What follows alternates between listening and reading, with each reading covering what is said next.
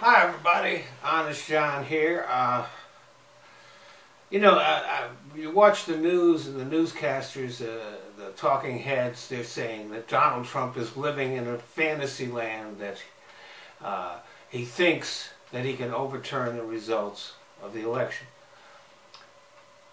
Actually, Trump knows he's lost, and he's given up on it, even though he will go through the motions. But he knows that Joe Biden is going to be inaugurated as president January 20th.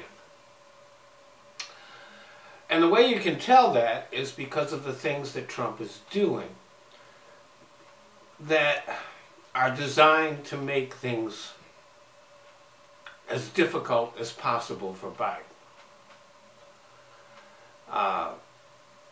He simply has stopped paying attention to the coronavirus. He is withdrawing troops from Iraq and Syria and Afghanistan with no rhyme or reason. And of course he will resist any attempt to boost the economy or anything like that, because he wants things to be bad for Joe Biden. If Trump thought that he was still going to be president after January 20th, he would not be trying to damage the country like he is. But this is another example of Trump putting his own selfish self-interest ahead of the needs of the country. He'll probably do a few more favors for Vladimir Putin before he leaves office.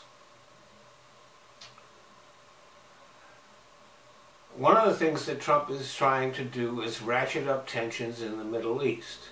It is not a coincidence that Secretary of State Mike Pompeo visited Israel shortly before they assassinated an Iranian nuclear physicist in Iran. This was a criminal act. It was an act of war. And it was designed by Trump and Netanyahu to ratchet up tensions in the Middle East between Iran and Israel.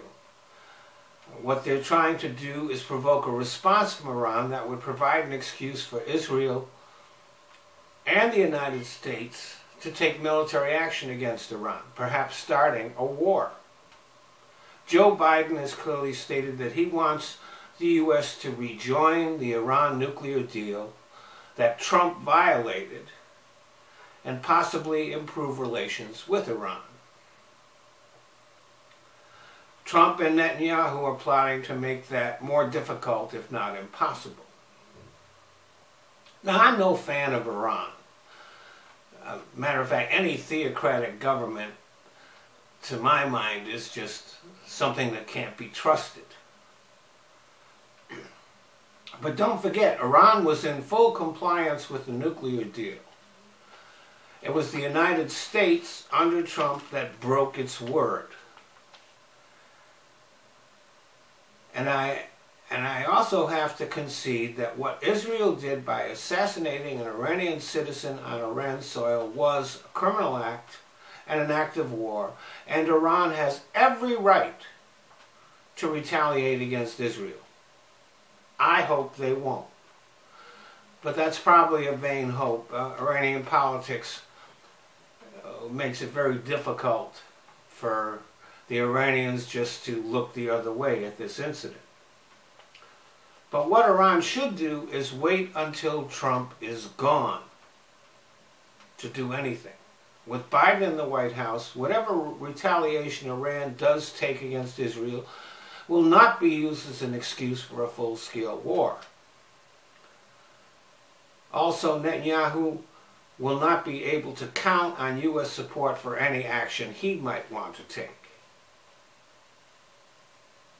In fact, Biden will most likely put pressure on Netanyahu to stop provoking the Iranians and the Palestinians as well.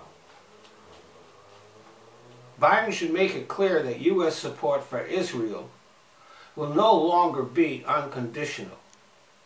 that Israel is going to have to behave more responsibly.